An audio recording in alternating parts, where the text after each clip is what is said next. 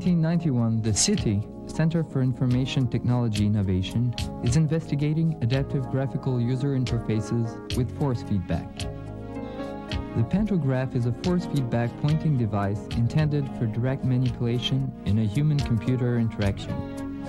The mechanical structure is based on a 5-bar linkage that guarantees stability, little friction, and provides a comfortable 10 by 16 centimeters workspace.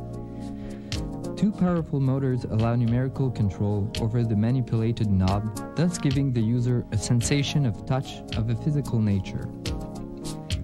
Force feedback is an emerging concept in human-computer interaction aimed at enhancing or translating graphical information with touchable information.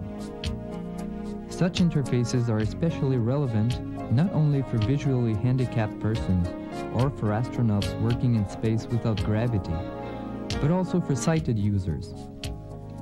Some ergonomical experiments have shown that introducing force feedback in addition to vision or audition improves substantially performance and comfort.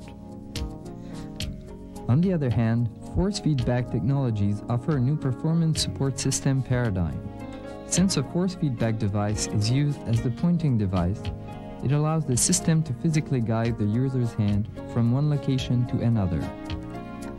The goal of our research is to facilitate the use and training of direct manipulation interfaces using a force feedback device as a physical assistant. In order to design the physical assistant, a Wizard of Oz technique was investigated. The user is now manipulating the force feedback device as a mouse. He points, selects, drags, and resizes.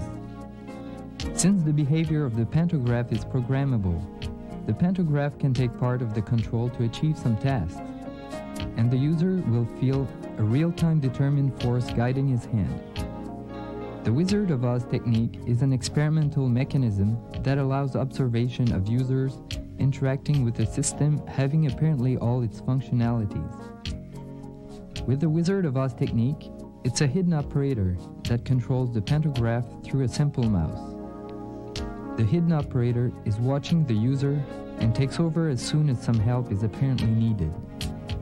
Actually, the Wizard of Oz allows to easily simulate a service and also to design the service itself and then to automate it.